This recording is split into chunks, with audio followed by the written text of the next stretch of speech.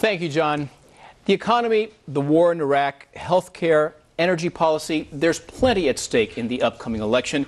Tonight, we turn our attention to the race in Illinois' 13th congressional district. The district includes west and southwest suburbs, such as Naperville, Downers Grove, and Orland Park, and includes parts of Cook, Will, and DuPage counties. We're joined tonight now by the two candidates from the 13th district. The Republican incumbent, Congresswoman Judy Biggert of Hinsdale. Ms. Biggert has held that seat since 1999. And her Democratic challenger, Scott Harper of Lockport. Mr. Harper spent most of his career as the owner of a media and marketing consulting firm called Closer Look. Now, the seating arrangement tonight was decided by a flip of a coin, and Mr. Harper won and will also receive the first question. But first of all, welcome both to Chicago tonight. Nice to have you here tonight.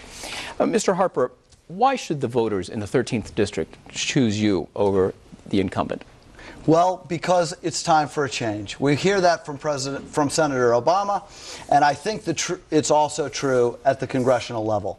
Congresswoman Biggert has supported President Bush's failed economic policies. She supported his war in Iraq. I think on both counts, the voters of our district are ready for a change.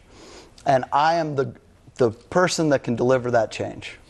And we'll get into specifics in just a moment, but Congresswoman Biggert, why should the voters in the 13th district give you a sixth term?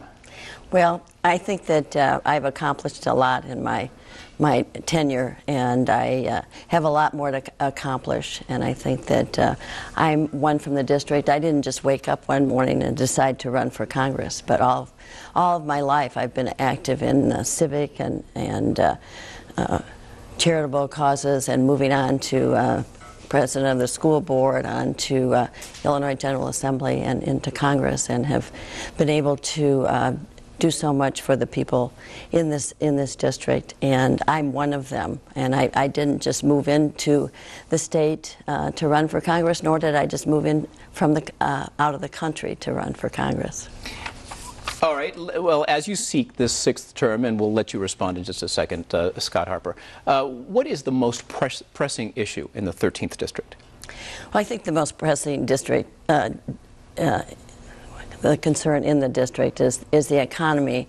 But before I get into that, let me just say I think that the biggest concern, I think, for all of these contests is that we in Congress have to work together. We have to work across the aisle, and that's how we're going to solve these problems. So going to the economy, I think that first of all, I serve as the financial institutions chairman in the subcommittee in the financial services, and have been working on the problem of the financial crisis, and we need to do it now.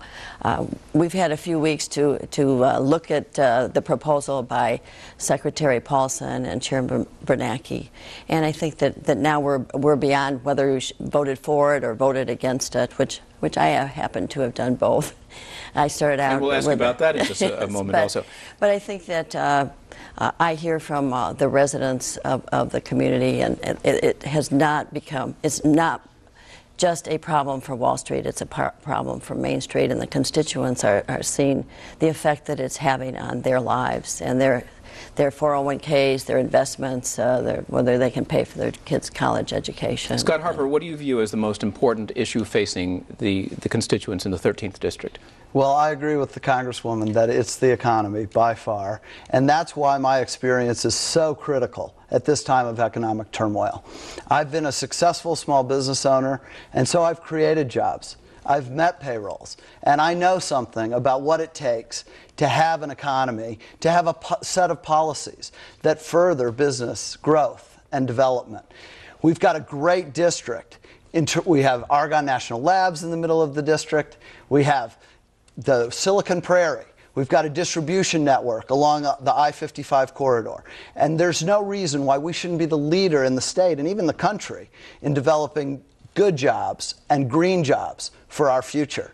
Now, I am a native of Naperville. I grew up in Naperville, went to Naperville Central, taught skiing at Lyle. So I am very familiar with the district and have always thought of it as home. So what was Representative Biggert referring to when she said that she didn't wake up one morning and decided to run for Congress, or moved into the area to run for Congress? I think it appears to Congresswoman Biggert that that might have been the case for me, but it's not true. I've been thinking about a role in public service at least since my university days. I've been a long-time activist in the community, working with poor kids, teaching them how to read. I've been working with the homeless as a mentor, job coach. So why now? You are 44 years old, is that correct? 47. 47, I'm sorry. You look 44. So why have you decided at the age of 47 that you want to run for public office? Well, I felt like this country was on the wrong track. And I felt like Congresswoman Biggert's voting record was also getting further and further away from the people of the district. So I felt like when I was approached by local Democrats to see if I would be willing to run, I said, now's the time. I have to step up. Judy Biggert, do you believe that your voting record is going against the will of your constituents? Absolutely not. I wouldn't have been elected for the number of terms that I have. And from all of the polls that show that people are with me, I'm out in the district all the time. The role of a congresswoman or a congressman really is to represent their constituents, and I'm home every weekend or during our district work period and really communicate with them. Our role is to be a listener and to hear what our constituents have to say. Let's talk about the